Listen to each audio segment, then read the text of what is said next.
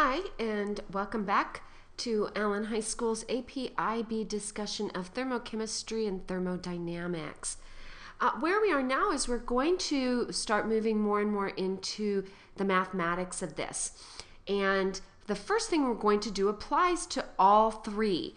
And then we'll focus on a few individually, some approaches to enthalpy and then some separate approaches using free energy. But we're going to talk about them all together when the mathematics is the same for all of them together.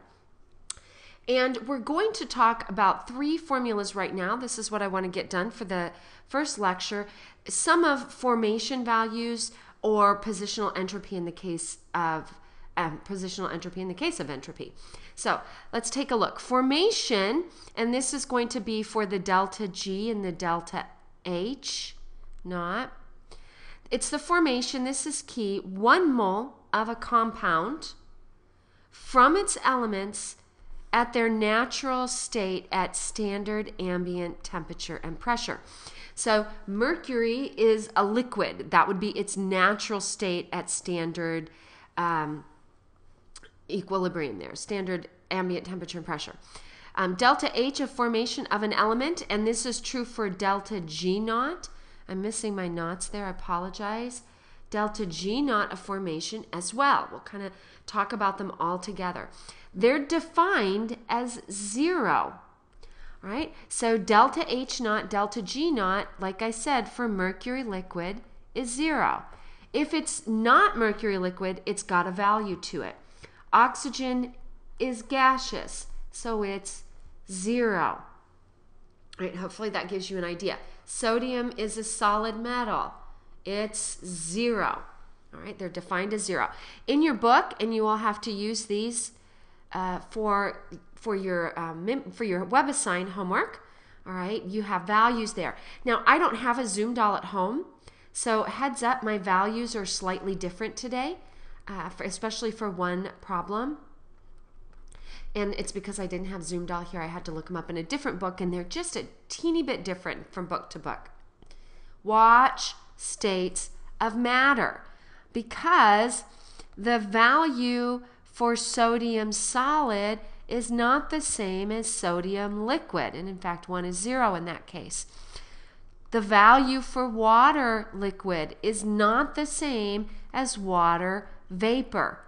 Okay, so you've got to pay close attention to states here. We can't just blow them off. Now, and I'm going to talk about this phrase in just a minute, that if we're talking about the delta H of a whole reaction, it's not given as kilojoules per mole.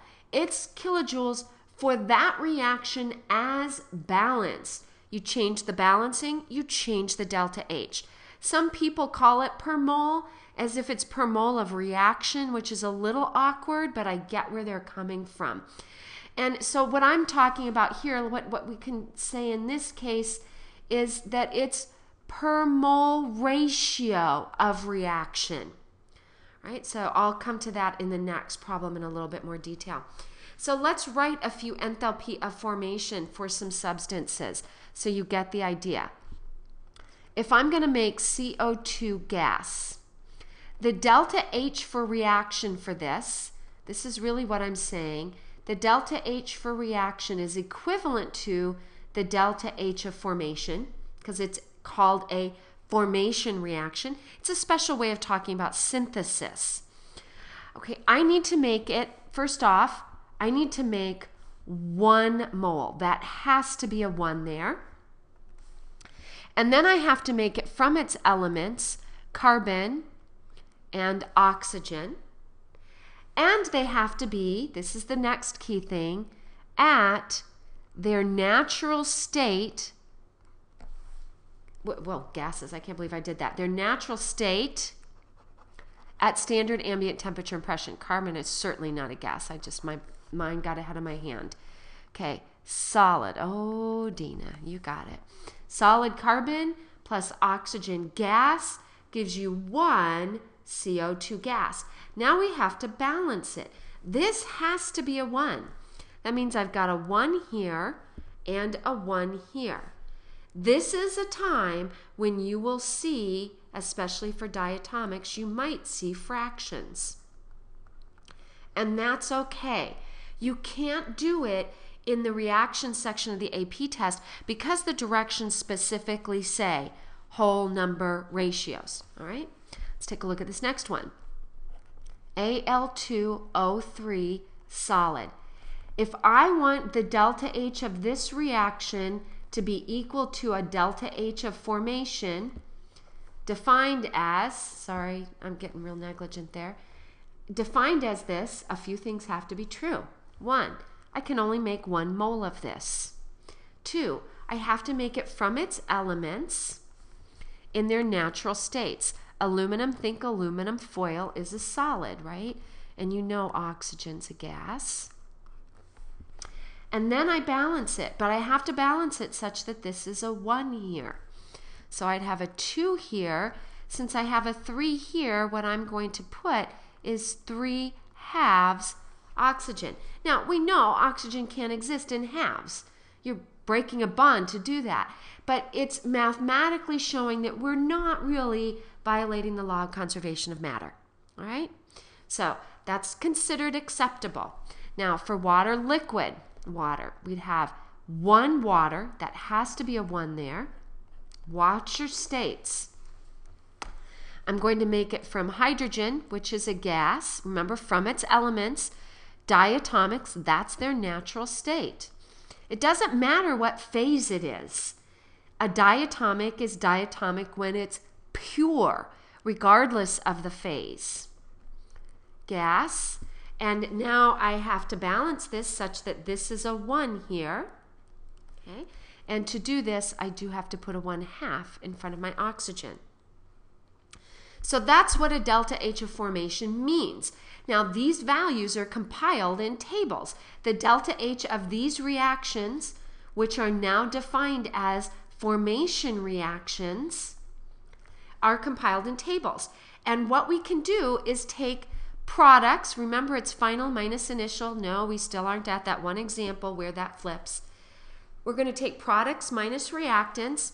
This in front is simply the balancing coefficient. So this is per mole. We're going to multiply it by the number of moles we have. So in our case here, what we would do is we would write down the values that we have, and you might want to write them right underneath the balanced equation here. So for this reaction, and I have 2 CO2 molecules. All right, and for CO2, sorry, I got distracted by my numbers. I thought I had them wrong. 393.5. For H2O, be really careful. When you see combustions, sometimes that's a liquid, sometimes that's a gas. So you just have to pay attention to what you're doing. 286. This by definition is 0. You can look it up, but elements in their natural state at standard ambient temperature and pressure are 0. And this is minus 278. So these are the delta H of formation values for each of these.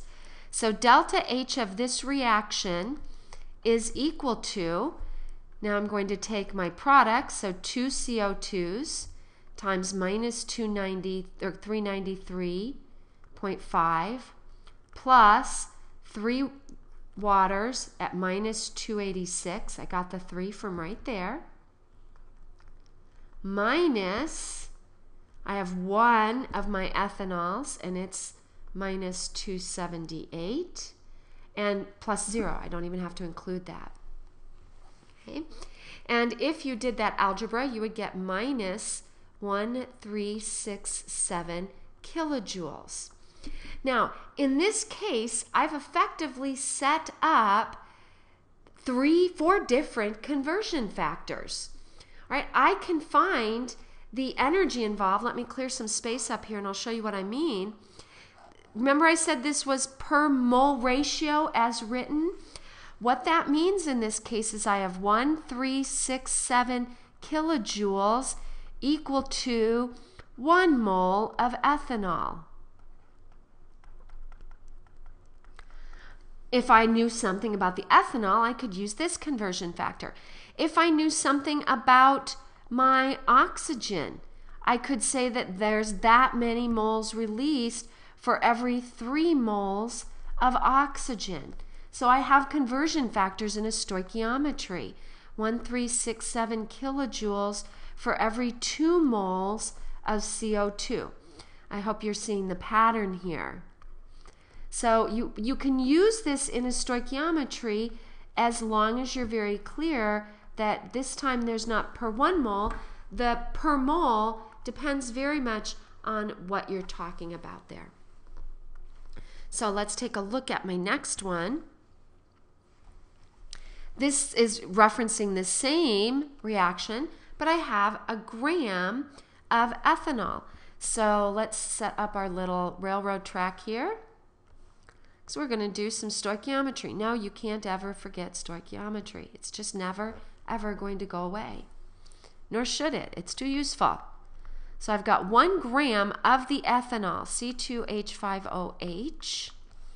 I want to get rid of grams, and I want to go to moles of ethanol.